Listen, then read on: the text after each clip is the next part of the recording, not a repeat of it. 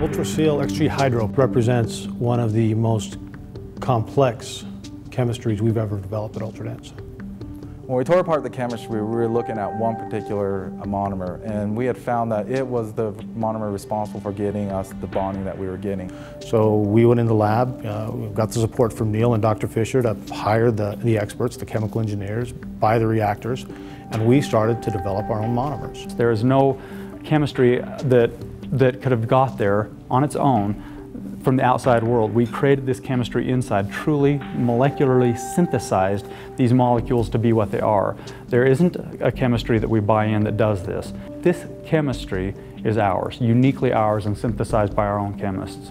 What's nice about the hydro is that you're still doing the etch, but you're getting a one-step, seal and bond, and with kids that's super important because they're wiggling, there's a lot of saliva with kids, and so to get in and get out and make sure you've got something that's going to last is really important.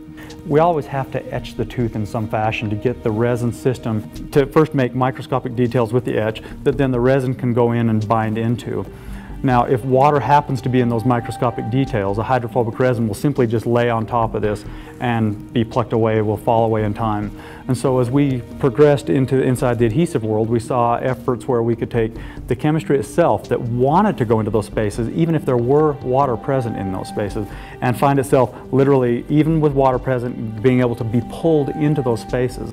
We did a lot of work with actual teeth, and we applied it on the tooth, and we cured it, and we compared it to our competitors to see how we worked based on their results, and then we would section the teeth and analyze the margins just to make sure that this stuff was getting down into the deepest pits and fissures possible.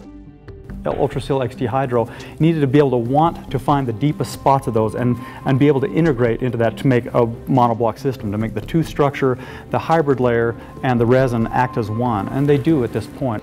You know that every bit of that groove is now sealed.